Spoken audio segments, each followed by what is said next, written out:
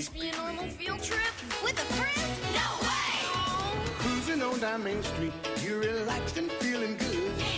Next thing that you know, you see it. Octopus in the neighborhood, surfing on a sine wave, swinging through the stars. Take a left at your intestine, take your second right past Mars on the magic scuba. Alligator nostril, climb on the magic scuba. Spank a plankton too. On our magic scuba, drop the river of lava. On magic scuba, such a fine thing to do. So strap your bones right to the seat. Come on in and don't be shy. Just to make your day complete. You might get baked into a pie on the magic scuba. Step inside, it's a wild ride. Come on, right on the magic scuba.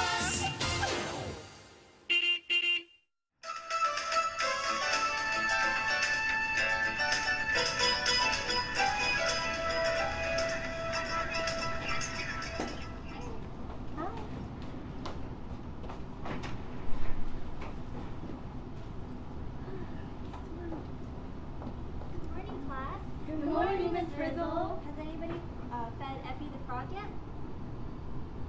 No. Class, let's go check up on epinephrine. Okay. Oh no, what's wrong with epinephrine? Why isn't he jumping around? What are those 3 open bottles next to him?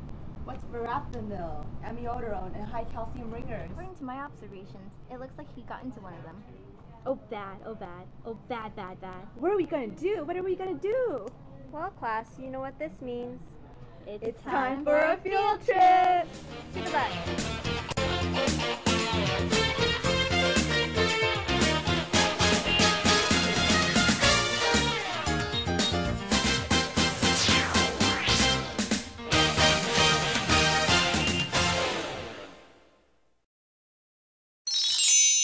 Wow, where are we, Miss Frizzle? We are in Epi's left leg, viewing the inside of his sciatic nerve. What are those weird tunnel rock-looking things? Those aren't tunnels, they're ion channels, right, Miss Frizzle? That's right, Dorothy Ann. Does anyone know what those ion channels are for? Aren't they for sending electric signals down nerves? Yes, that's correct. But this nerve is damaged, and so we should view a healthy frog's sciatic nerve to see how it functions.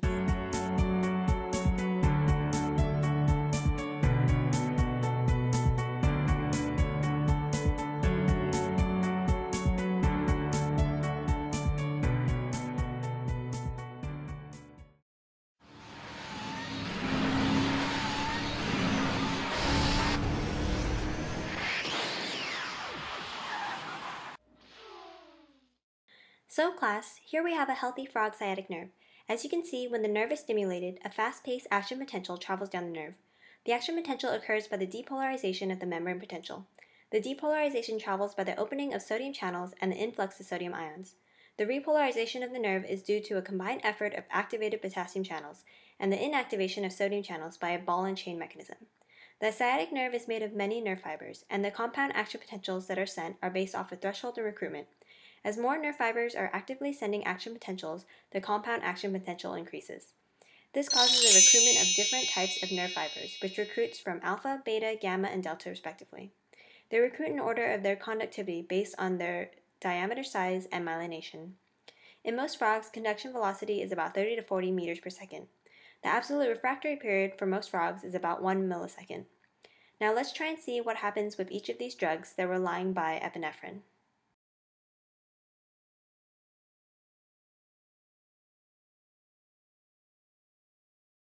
The drug verapamil acts as a calcium channel antagonist by binding to calcium channels in the nerve membrane and prevents the influx of calcium into the cell. The majority of calcium channels can be found in the presynaptic portion of the nerve. Because the portion of the nerve that we are examining did not contain the presynaptic terminal, there are no calcium channels for it to affect. Thus, the threshold, conduction velocity, and refractory period of the nerve was unaffected and displayed the same trends that could be found in a normal frog. According to my observations, verapamil is not the agent that caused epinephrine to get sick.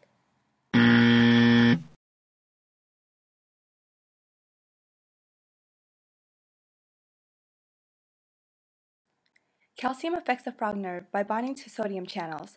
The channels consist of amino acids with negatively charged ions at the top and positively charged ions at the bottom, When calcium comes in, it bonds to the negatively charged ions at the top, which makes it more difficult for the channel to open.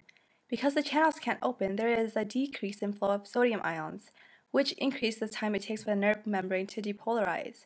Thus, calcium increased threshold by inhibiting sodium ions to enter its channels.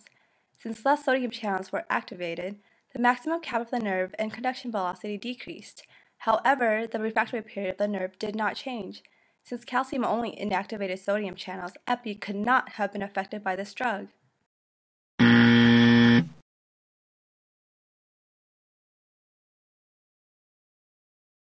Amiodarone blocks inactivated sodium channels from deactivating. However, recovery from the block occurs after a few seconds, causing activation of sodium channels to take a longer period of time.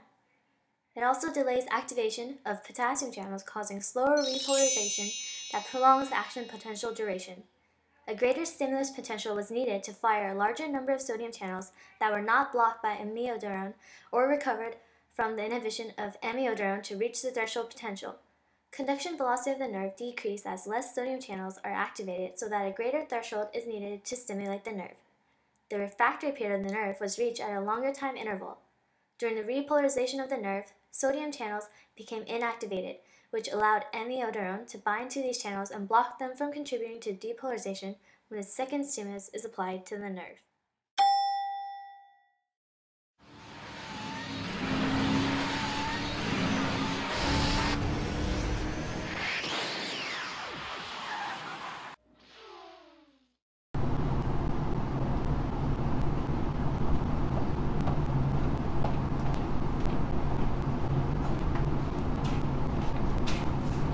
So class, what did we learn today?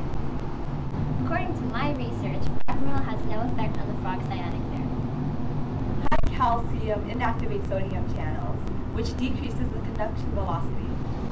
Amiodarone inactivates some potassium channels and inhibits inactivated sodium channels from deactivating, which causes conduction velocity to decrease. So class, what did Epi end up taking? Amiodarone! That's correct. Class dismissed. Yay!